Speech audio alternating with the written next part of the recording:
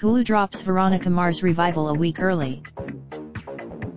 Your impatience has been rewarded.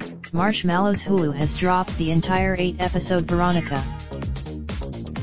The news of the moved-up premiere date, which was set for July 26, came at the end of the show's San Diego Comic-Con panel on Friday, which featured stars Kristen Bell, Enrico Colantoni, Jason Dohring, Ryan Hansen, Francis Capra, Percy Daggs III, executive producer Diane Ruggiero Wright and creator/executive producer Rob Thomas.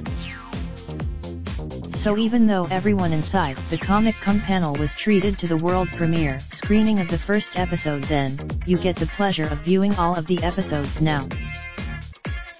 The revival of the beloved UPN/CW series sees the title character, played by Belle, investigating a string of serial bombings killing the spring breakers who flocked to Neptune for vacation and decimating the seaside town's lifeblood tourist industry. In addition to the stars mentioned above, the new Veronica. For those of you who didn't get around to watching the drama during its original 3-season run from 2004 to 2007, you can binge all of those episodes on Hulu first, as they just become available on the streaming platform July 1st.